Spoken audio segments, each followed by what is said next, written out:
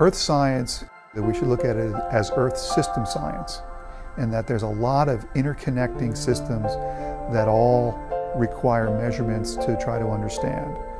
So if you're looking at the sea surface temperature, how does that relate to the amount of moisture in the atmosphere, which then changes the weather, which then changes land use, which then changes the amount of dust.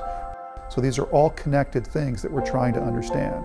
So by making all of these individual measurements, that helps us get a sense of what the whole picture is. NPP is going to make a whole suite of observations. It observes the entire globe once a day. It has 5 instruments on it, and it spans the entire spectrum of observations required for short-term weather forecasting, as well as observing environmental events such as forest fires or volcanic eruptions, as well as putting together long-term data records. NPP is a continuation of the existing Earth orbiting satellites. For weather prediction and for climate monitoring purposes, you need to have continuous observations. These are all multi-decades of data sets, and we want to just keep on adding to that so we can answer, is the sea surface temperature changing?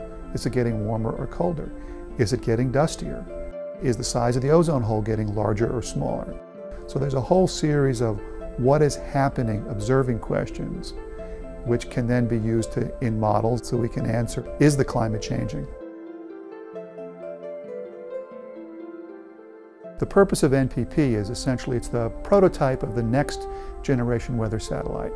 It's the nation's first attempt to really combine weather monitoring and climate observing in the same platform.